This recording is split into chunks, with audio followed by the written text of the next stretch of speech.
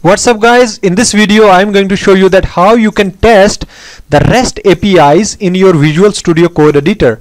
So first of all you have to open your Visual Studio Code editor, then on the left hand side you will be getting an option to enable some extensions.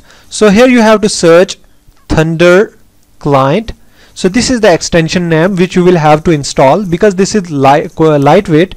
So you should click on this first result, and here you will be getting some details, some features and all, so you should go through if you want, and then you have to click on install button. So once you are clicking on install, then it would be installed, and let's close these options from here, and you will find out that on the left hand side we will be getting an icon here. So once you are clicking on this icon, then we will have the option to send the request. So you can see here we have a new request button. So you should click over it and you will be getting a dashboard here in which you can mention that specific API URL here, and then you should click on send button, and then it would give you some response, headers, cookies and all. So let's test one API. So let me go to the Google, and here I am writing dummy API. So once you are clicking on this one, this first result, and these are actually the fake APIs which you can use for the testing purpose only.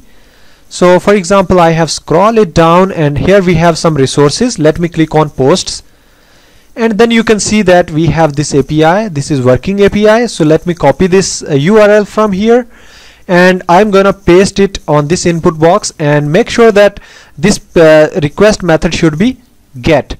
Then you should click on this send button, and on the right hand side you will be getting the response data. So you can see here we have the response like user ID, title, body.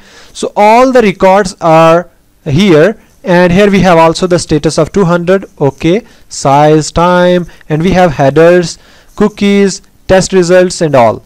So you can also, if you have any other API, if you want, you can also use this auth, putting the username, password. If you have bearer token, then you can also mention that token here. If you have any header to set, then you can also add that header. You can also cancel this one from here if you want, for example accept. Then in most of the cases we deal with application JSON.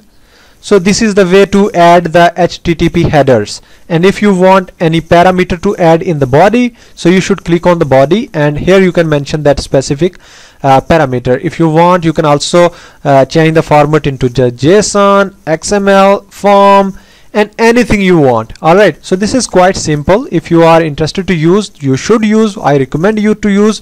Why? Because this is lightweight. In most of the cases we use Postman. So the Postman is little heavier, so our system becomes slower. Alright, so this is one of the best thing which we have right now. If we are installing this, this is quite lightweight, and we are easier to do the testing related to our APIs. Alright, so thank you so much for watching this video. If you are new on this channel, like and subscribe this. So see you in the next video.